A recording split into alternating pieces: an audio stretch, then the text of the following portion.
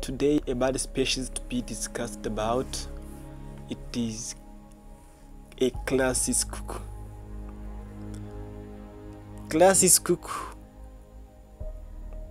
This species was named KLASS'S cuckoo by French explorer François Leveilleur in 1806. KLASS'S cuckoo is 16 to 18 cm in length. The species exhibits sexual dimorphism. Males have glossy green body with few markings and plain white underparts. Females have a bronze-brown body, greenish wing coverts, and faintly barred with underparts. Viewed in flight, the male is largely white with dark primaries, and females appear mostly brown. Males and females both have a small white post-occur patch. KLASS'S cuckoo foods.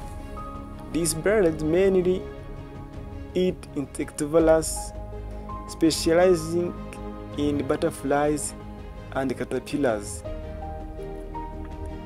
It usually forages in a foliage or tree or bushes, taking insect from leaves and occasionally hawking a flying insect.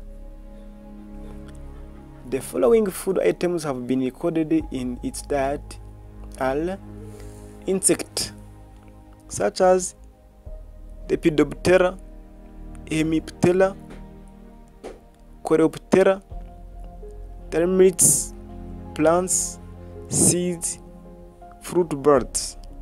This bird species is a blood parasite, meaning that it lays its eggs in other birds' nests.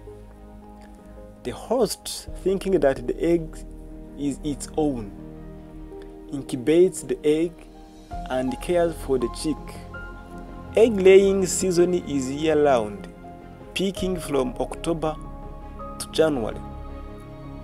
It lays one egg per nest, laying 24 eggs in one breeding season. The chicks usually hatch after an incubation period of 11 to 12 days. Soon after hatching, the chick evicts any of the host chicks or egg that are present in the nest.